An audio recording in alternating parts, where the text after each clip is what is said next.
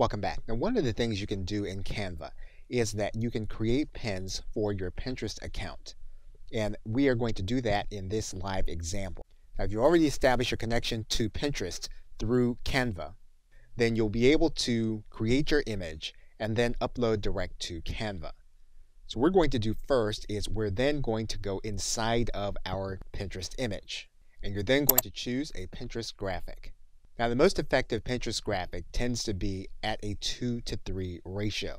And so Canva does this by default. And so basically what you'll want to do then is you'll want to pick the kind of template that you want to use that best represents how you want to create your pin. You can first do a search for the kind of subject that you're going to want to use. And once you do that, what you can do is you can pick one of the templates that'll then be available. Now, one thing you're going to want to note is whether you have a template that has premium images. And so you can do that right away by going to your download button.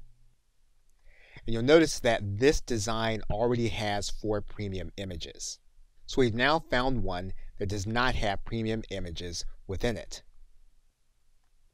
Of course, what we're going to do is we're going to edit our photo to make sure it conveys what we want. We can delete images.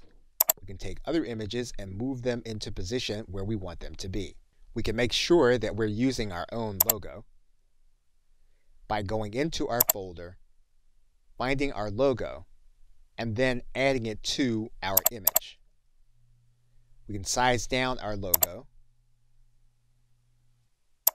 to make sure it is where we want it to be.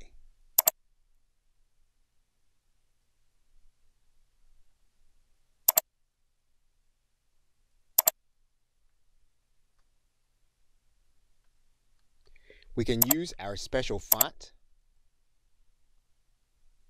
In this case, we have a grouped image. We can ungroup that image so that we can make changes to the font. And we can change the font to one of our uploaded fonts. And that means then that we can size it down.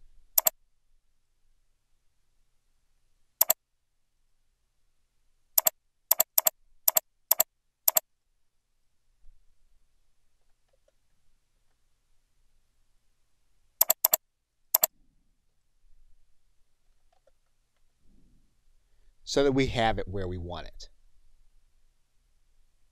So basically what you're able to do then is you're able to change the image to be what you want it to be. You're able to add in your image.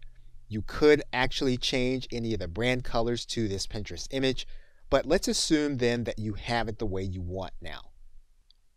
What we're now going to do is we're going to share this with other individuals that are working with us on our team. So we're going to click Share. And then what we're going to do is we're going to make this available inside of our team. And we're going to say that our team now can edit this image. And so we're going to send invites to them. That image then is going to be within your team's design folders where they're shared with them, and then they can then work on the document also.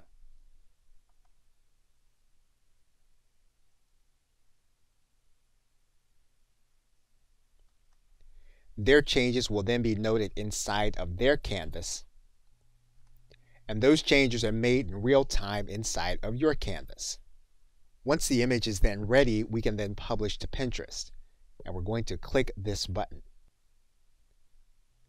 Okay, so with that, thanks, and I will see you in another video.